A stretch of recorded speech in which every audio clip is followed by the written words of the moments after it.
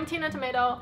Last year, I had the honor of experiencing both breakout and purging from using new products. And before experiencing both of them, I really had a hard time telling the difference between the two. So in this video, I'm going to share my experiences with you with real photos and videos, and hopefully that will help you to get clarity on what you have. Hopefully you don't have any of them.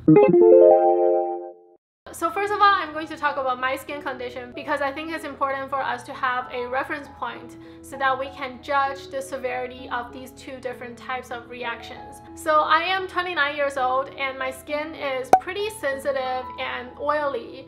And I used to have acne-prone skin, but as I get older, I don't get a lot of acne anymore, except for the occasional hormonal acne that I get on my chin and around my jawline, usually before, during, and after my period. So here is a footage of my skin back in spring 2019, and this is when my skin was totally clear and there was not a single spot on my face. And then in the summer of 2019, I started to use the SK2 treatment essence with Pitera. And the reason I started using it is because I wanted my skin to be tighter, firmer, more refined, shrink my pores, and also increase my skin turnover rate so that my skin can be more glowy and more youthful. Within a few days, the bumps and redness started to appear. The pimples first started in the T-zone area, and then migrated to the cheeks, temples, and then I even started getting nodules on my nose, which has not happened in more than 10 years.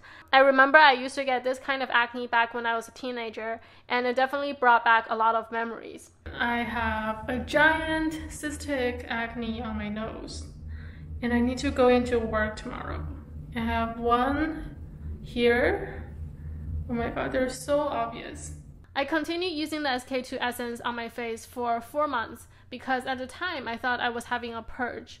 The mild acne became even more intense, and soon I was getting cystic acne on my cheeks. And the skin around each acne was quite inflamed and red, and most importantly, it was physically painful, which made me constantly aware that I had acne on my face. This was a breakout because the acne appeared in places that I usually don't get acne in. And when the first pimple popped up on my nose, that's when it should have been clear to me. The product that I was using was not just increasing skin turnover, it was doing something else that my skin just did not agree with. And within a month or two after stopping the SK2, the acne stopped and my skin slowly recovered and went back to normal. And of course, I was left with a few battle scars on my face. Then I wanted to experiment with retinol because I still wanted to shrink pores, and now I also want to fade those acne scars that I got from the previous product. So I got a 0.2% retinol from The Ordinary. Retinol also increases skin turnover, so as expected, it did cause some reaction as well. But what's different this time is that the acne was a lot more surface level, and they were not painful. And they were pretty much contained in the upper lip and chin area, which is where I usually get acne. And the lifetime of these acne are very short, and usually they will disappear within 1 or 2 days. I've been using the retinol for the past 4 months, and the most acne I will get will be a couple of whiteheads around my lips. And these whiteheads are not inflamed, they don't hurt, and they are very easily washed off.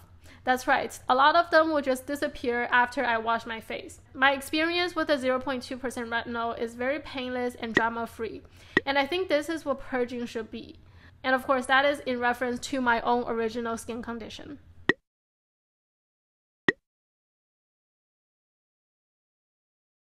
So that is my experience with breakout and purging from using new product. And if you have similar skin as me and you're currently experiencing breakout, I have a separate video on how I recovered from my breakout and the type of product I use to get my skin back on track. Thank you for watching this video. I am Tina Tomato, and I'll see you in the next one.